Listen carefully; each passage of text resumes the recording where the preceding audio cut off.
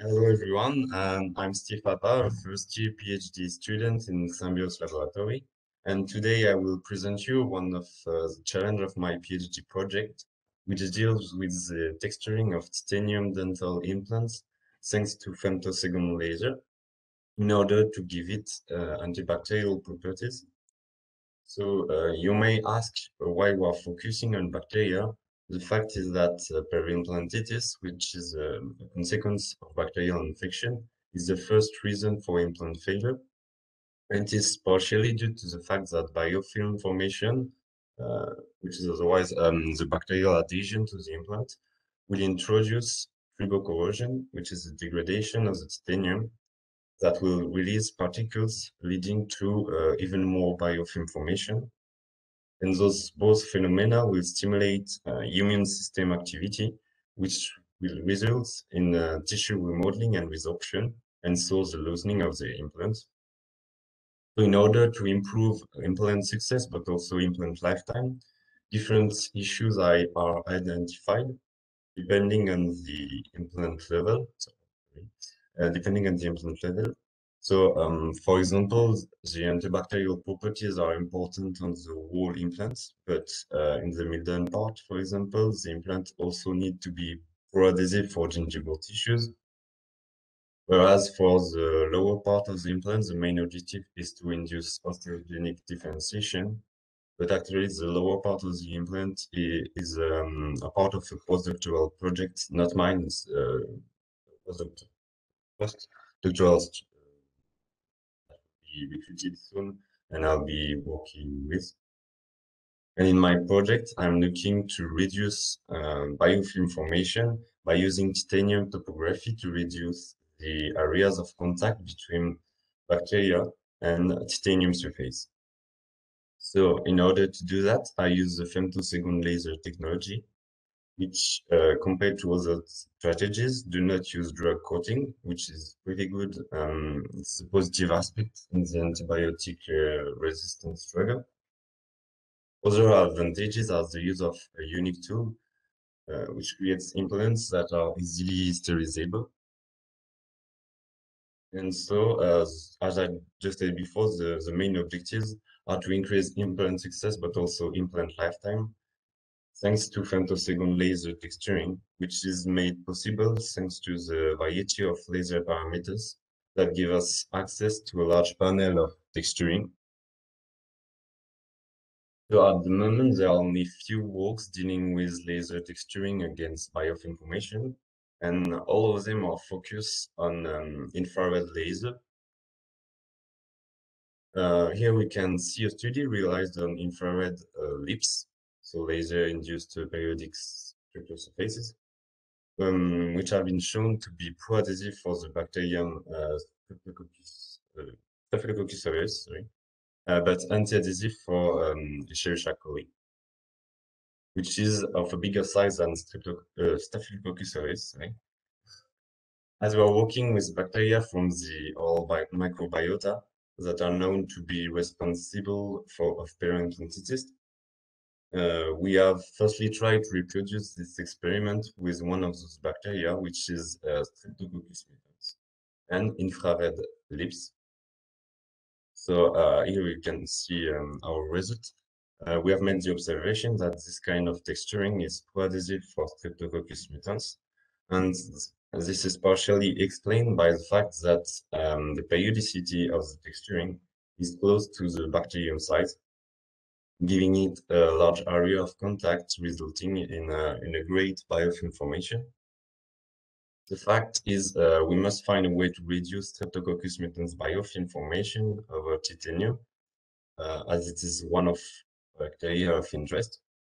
We must adapt our strategy, and we need to exploit the femtosecond laser properties combined with Manutech-SLEIGHT knowledge to find a way to impair this biofilm formation. So in order to do that, let us have a non-exhaustive overview of the possibilities we have access to in terms of laser properties modification. First of all, we can change the laser wavelengths that will modify the periodicity of the generated texturing. as by decreasing the wavelengths from infrared to ultraviolet, it will also decrease the period of the lips realized in titanium. We can also modify the polarization of the laser. This will actually, we have three polarizations that are azimuthal, radial, and linear.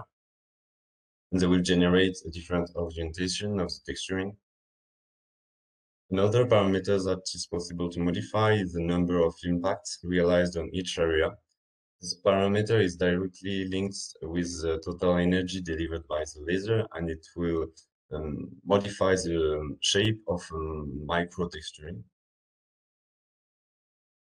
And finally, by varying the spatial organization of the impacts, you will modify the shape of the nanotexturing. As you can see here, for example, the first images present less detailed nanotextures than the third one. And of course, you can modify more than one parameters at once. So actually, at the moment, it's only true for infrared laser, but it's only a matter of time. By the end of the year, we should be able to do it also with green and ultraviolet laser. But we can modify different parameters at the same time, giving us, like I would say, an uncountable number of possibility of texturing. So we have tried to modify infrared laser polarization. As I told you before, linear was adhesive for Streptococcus adhesion. So by doing that, we managed to obtain an anti-adhesive surface for Streptococcus mutans, something which is also visible with electronic microscopy images.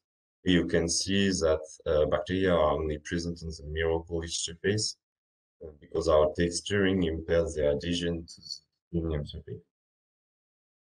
As I told you before, we can modify more than one parameter, so we try also to increase the laser beam impact. And we still had something which is anti-adhesive for Streptococcus.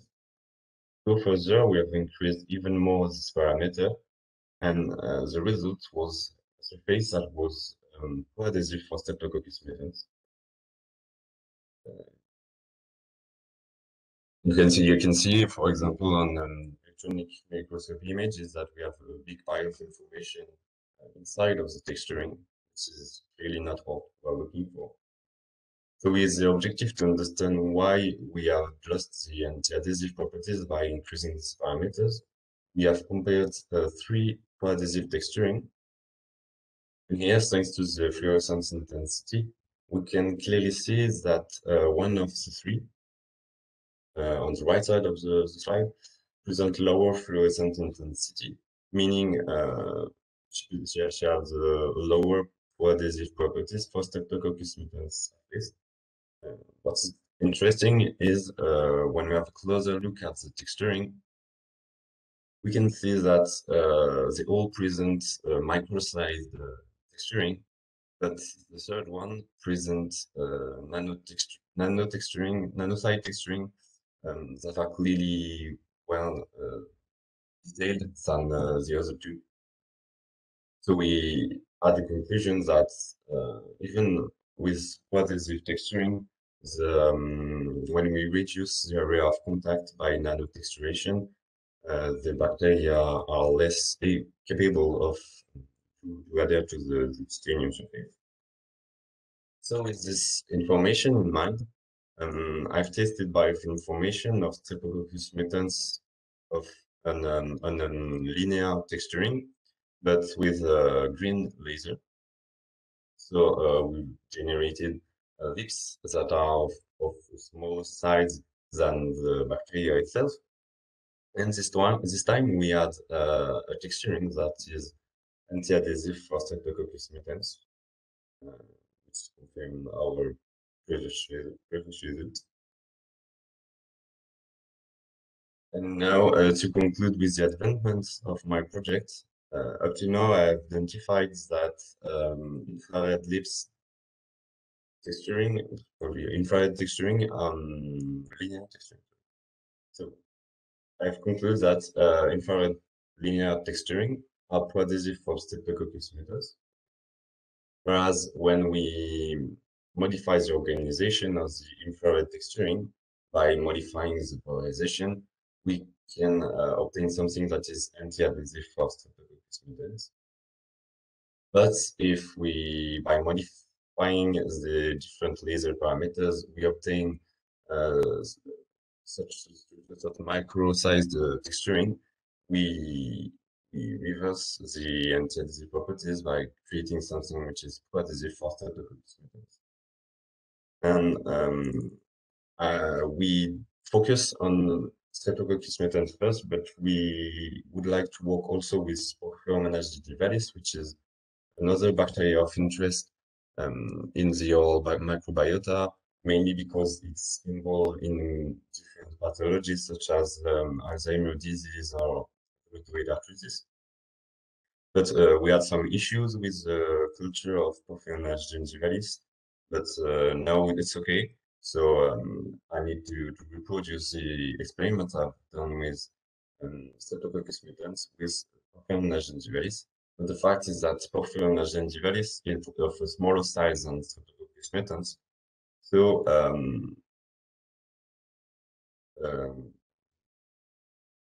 texturings that are pro-adhesive for mutants should be pro-adhesive for Porphyrium nidivalis, which is not obviously the case with anti-adhesive.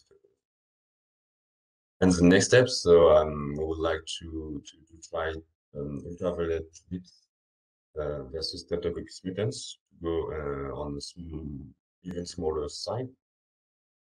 And I just told you to test the selected texturing versus Porphyrium nidivalis.